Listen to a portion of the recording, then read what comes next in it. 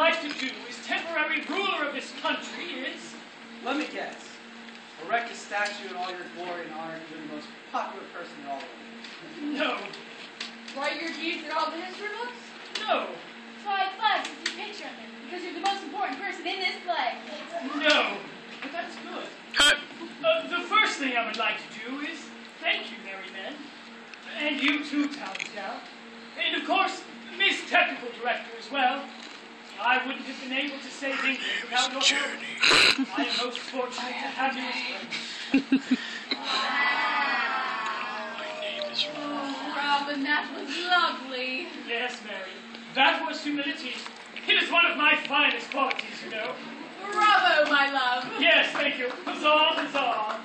Now we must fulfill one of the king's wishes and have a wedding. A wedding! Oh, happy day! Oh, happy day indeed. Would you like to stand up for me as my best man, oh, merry man of Sherwood? Hi. Good ladies and ladies, you do me the pleasure of being my maiden of honor. Oh, I'd love to, but let me get one thing straight. I am not wearing one of those seafoam green things with some sort of gladiola going out of my shoulder, so... She doesn't know where her shoulder is. She said yes. Good. The good people of England will once again flourish in health and prosperity. This experience has taught us all a few good lessons of life, especially me. And now, with great pleasure, I say, Miss Technical Director, take us all to the church. Farewell, gentlefolk of England.